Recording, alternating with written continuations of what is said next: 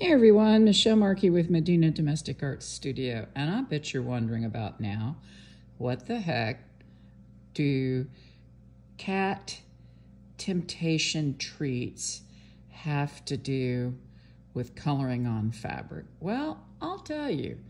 You see this container, and this is the one that's a 30 ounce, but there's also a 16 ounce. Well, I'll tell you something. They make the best pin box in the world. So once my cats have finished all of their treats, and gosh knows they go through a lot of them, I clean them out, peel off the labels, and now they're my pin storage boxes. Honestly, they're all over the house. They work great. And you know what? In effect, they're free. So just a little tip for storage there today. Now, I'm working with a new brand of acrylic markers, and it's one of those new brands, same as the old brand. And it's these Denim acrylic markers. Let me flip this over to the front.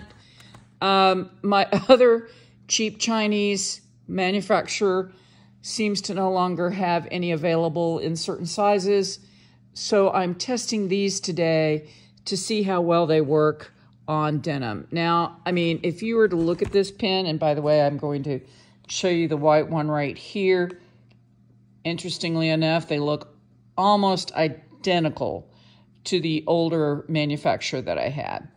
So my gut tells me they all come from the same place, and each one of these is just a different distributor who has their own box cover.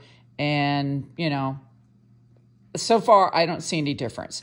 So that does bring me to the little tip I want to talk to y'all about today. So I'm coloring this Texas in, and you can see these, and I'm testing these markers, by the way, just to make sure that they are the same.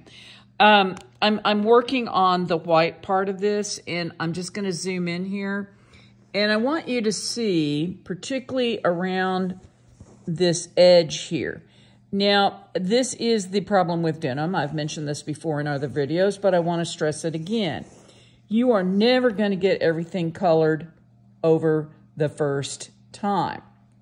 So what I'm going to suggest, as I do with everything, is you're going to put on a small, thin layer first, and then you're going to come back in and color over it and get the second layer in. So let's do that right now. And you see, when I come back in and work with the grain, you know, I always say this, and it may be kind of difficult, but try to work with the grain and just color and try to get as much of the color into the grain. And if you have to go against the grain, just push on the pen to really get that coverage in there. I haven't gone over this with fabric medium. I'll probably be doing that next, but I just wanted to really kind of reiterate. The shirts were a big success at the Plano Quilt Show recently.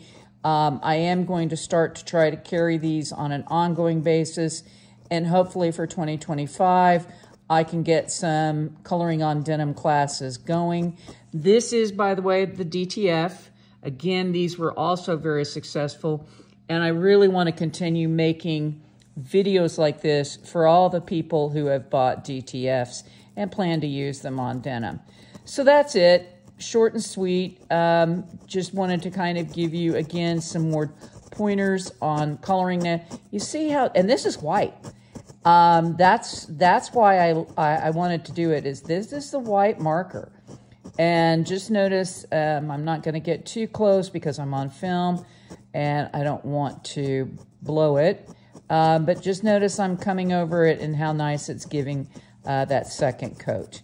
So just as you work with denim, you will come along after the fact and you'll think, oh my gosh, yeah, I just colored that. Why doesn't it look colored? It's because the paint has been absorbed by the denim, and you just need to come back in and put another coat on. Now, I'm going to suggest that you're going to want to let each coat dry and then come back in after the fact and dry it. And by the way, doesn't that look good? The blue bonnet looks good. The navy looks good, and the red looks good. I may go over the red one more time. You can see there's a couple of places around the leaves I get kind of paranoid. I want to make sure that the outline stays crisp and doesn't get covered over with any of the coloring. And it looks like I did a pretty darn good job this time. So there you have it. As always, if you have any questions, leave them in the comments section below. And thanks for watching.